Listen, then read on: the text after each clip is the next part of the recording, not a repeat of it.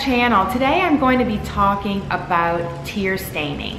Now this is one of the things that I get asked about most frequently, and it is a subject that I have poured myself into, if you want to say, for many years. Owning quite a few different short-nosed breeds, I have encountered tearing in my Cavaliers and with Stassi as well. So I've tried everything, I've learned a few things, and I wanted to share what I've learned in hopes that maybe it can help some of you.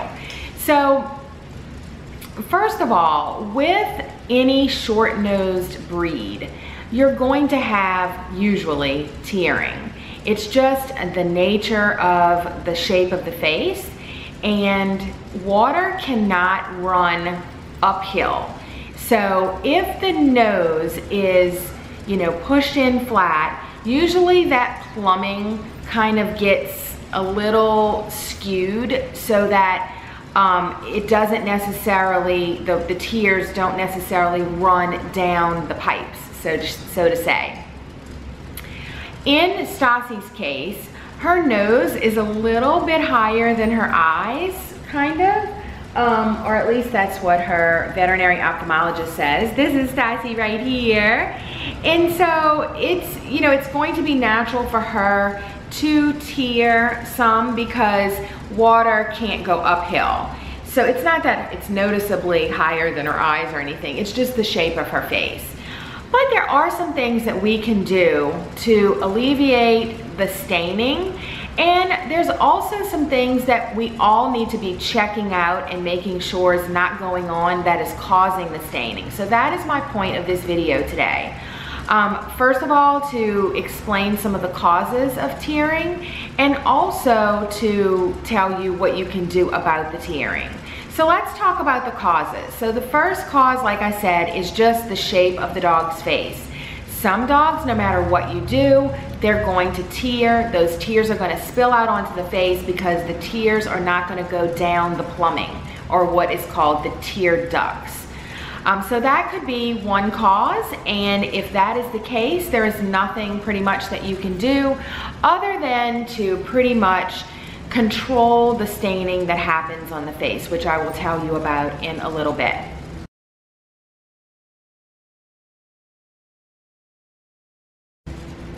Now the next cause that could be a reason why your dog could be tearing, it could be that they have some internal eyelashes, either at the bottom or at the top. This is called Douxo. Now, I believe that any dog who is tearing should see a veterinary ophthalmologist. Don't just blow it off and say, oh, this is normal. I think that you should just have a visit with your veterinary ophthalmologist first. Make sure that there's no underlying causes for the tearing that could be fixed, because things like Douxo or ingrown eyelashes can eventually cause problems such as corneal ulcers. If those eyelashes are rubbing against the cornea, it creates like an erosion of the cornea, and that's a very serious problem that can cause blindness. So I think you should definitely, rule out anything like that and make a trip to a specialist, which is called a veterinary ophthalmologist. So Douxo can be fixed, and the way that they fix that is by a surgery called cryotherapy, and it's basically where they freeze the follicles of the eyelashes that are coming in inside of the eye, causing some irritation, which could possibly be causing tearing. Now with that surgery, you can lose pigment in the eyelid margin, so if that's important to you, you need to, be aware of that. However, most of the time they say that the pigment does come back. Now in Stassi's case, she does have some Douxo, which in this breed is very common. We just got back from the eye doctor yesterday, and even though she has the Douxo, it's not causing her any pain or any problems at this time. The reason why I know that, and the reason why he knows that, is first of all, she's not squinting. So if you see that your dog is squinting, then it could be that those, you know, they may have some eyelashes that are causing some irritation there.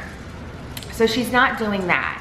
The eyelashes that she has, or the stickia that she has in her upper margins of her eyelids, are still under the skin. So he can see them there. They may, you know, poke out at some point in time, but right now they're not causing any problems. So we're gonna leave them alone until, or if it ever would cause her a problem. And then I would have the cryosurgery done, because I don't want, you know, any risk of her having corneal ulcers. So we're just gonna keep an eye on that, and I suggest, you know, doing an ophthalmology visit every 6 months. I think would be good. So twice a year to get those little eyeballs checked in on.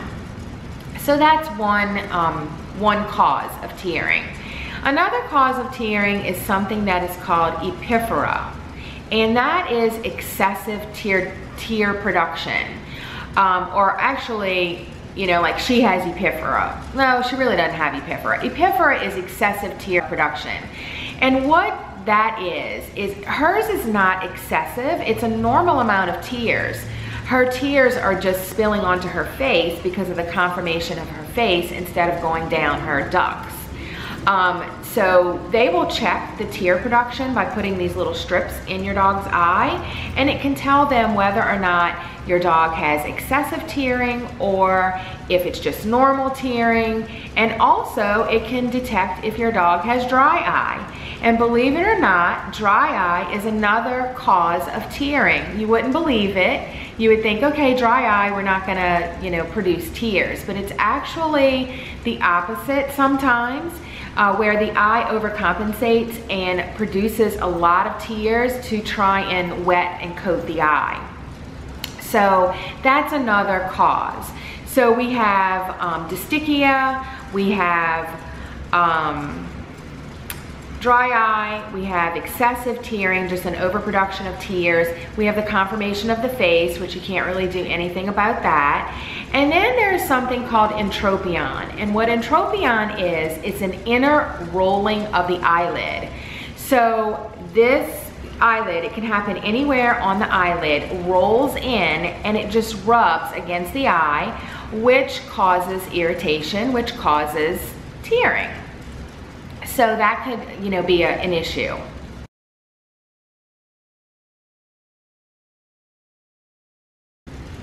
And then you have allergies.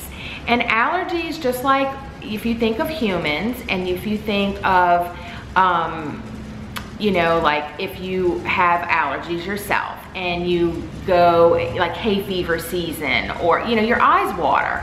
Well, that could be the same for dogs. So they could have allergies, which can produce the extra tearing. So those are kind of the main problems that could cause tearing. And let's talk about what we do with that. So if it's a conformation problem, there's not much you can do about it if there's no other issues other than to keep the face clean and dry as much as possible. Now, one of the things that I do want to mention is that you should be giving your dogs filtered water only, because the minerals and iron and stuff that are in like tap water could cause some staining. So if you give filtered water, that can help. Also, if you have a long coated breed, doing a water bottle instead of water bowls can be very, very helpful to keeping that face dry.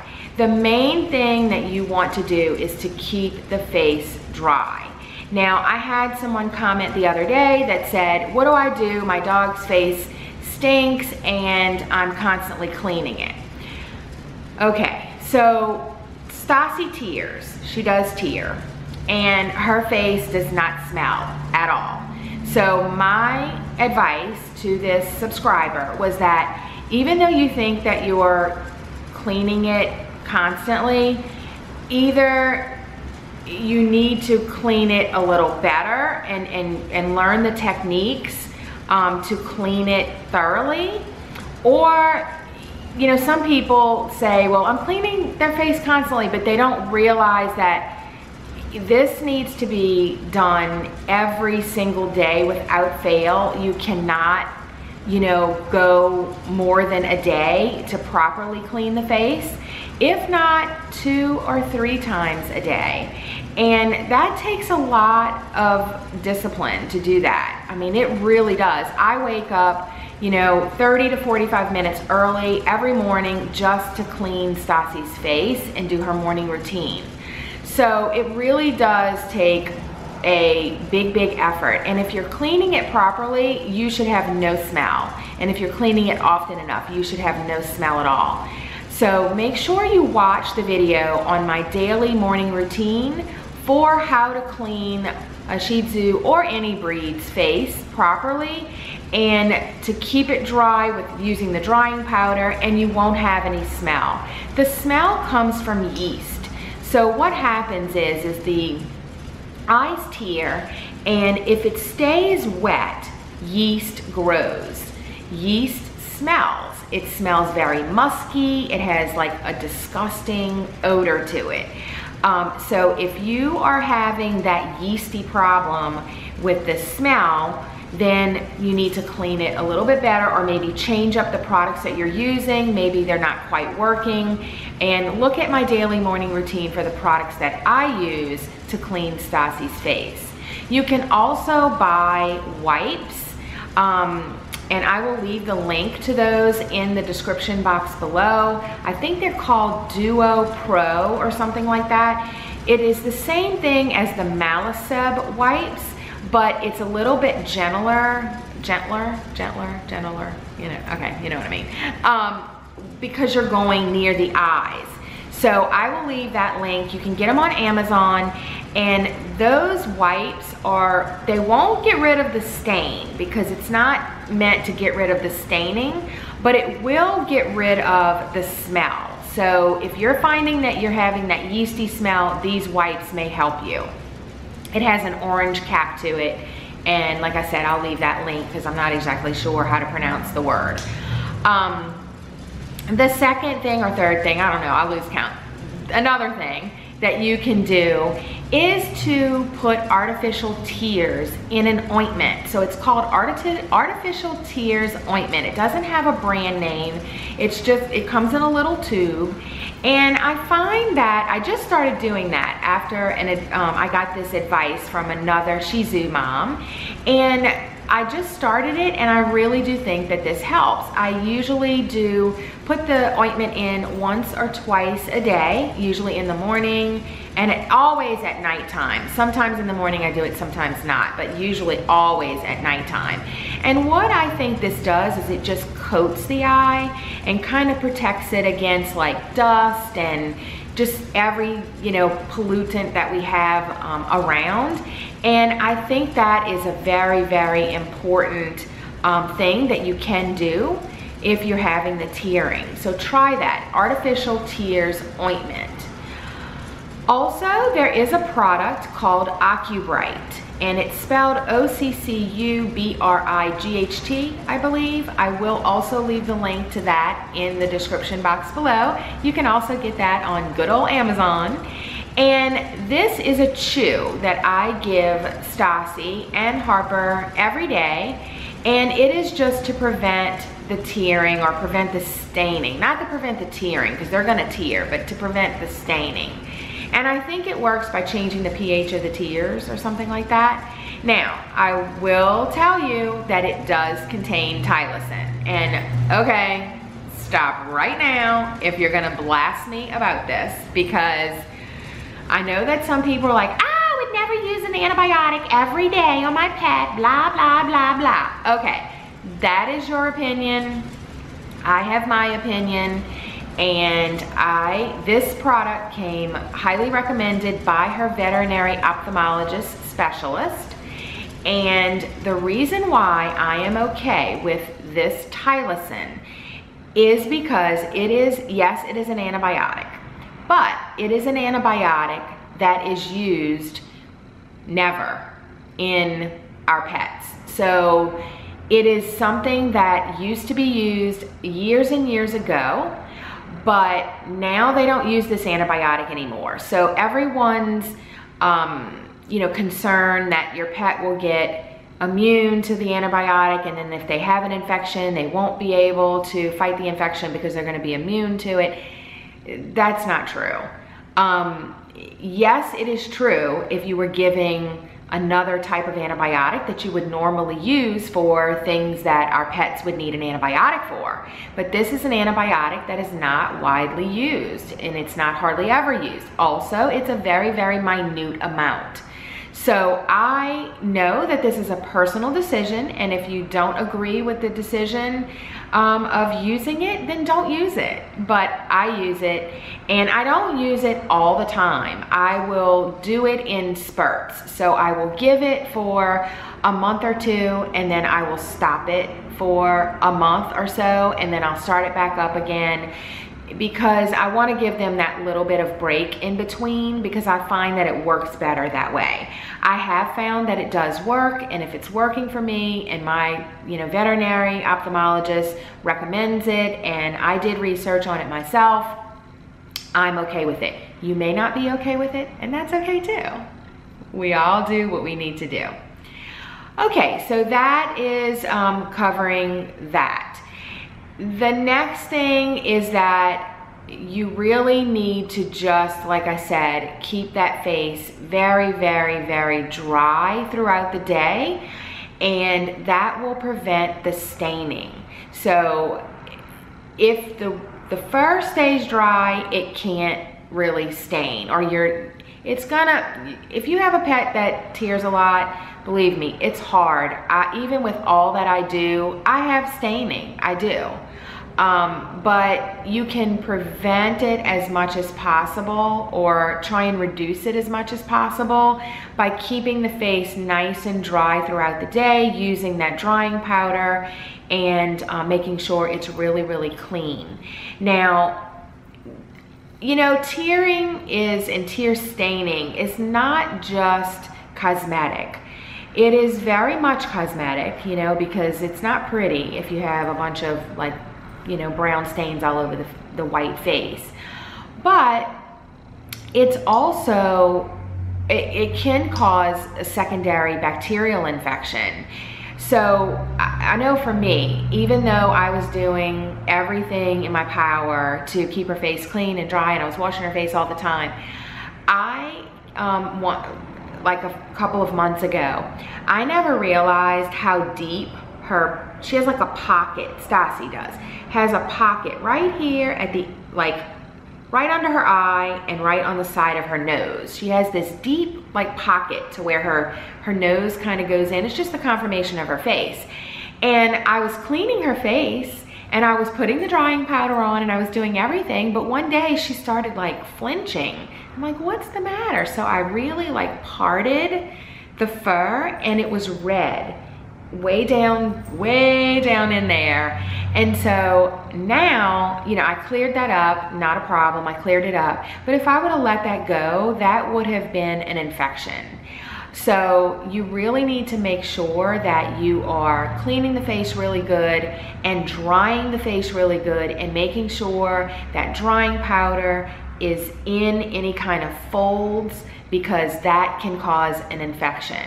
I know that a lot of groomers and veterinarians suggest that you cut away the hair in that area so that you can prevent that. And personally, I am not going to do that, because I'm diligent with her face cleanings and keeping it dry. But if you can't be, and I realize not everybody can do this, it's hard, but I don't have any young children at home, and so I can devote the time to it. So I understand if you have young children at home and, you know, you're busy and you just cannot do it, then if you need to clip away the hair at, you know, in the corners of the eyes to keep that area clean and dry, then that's what you need to do. Like I said, everyone needs to do what they need to do for their own particular pet. So I think that about covers everything. I wanted to give you guys this overview kind of what causes tear stain, or what causes tearing, and what causes the staining, which I know I said, but if I didn't say it, I will say it again. The staining is caused from the wetness sitting on the fur. So that concludes this video. If you have any questions or comments, please leave them in the description box below, and we will catch you on the next video. And Sassy wants to say thanks for watching, and we hope you have a great day. Bye guys. Say bye. Say bye. Bye bye. Bye guys.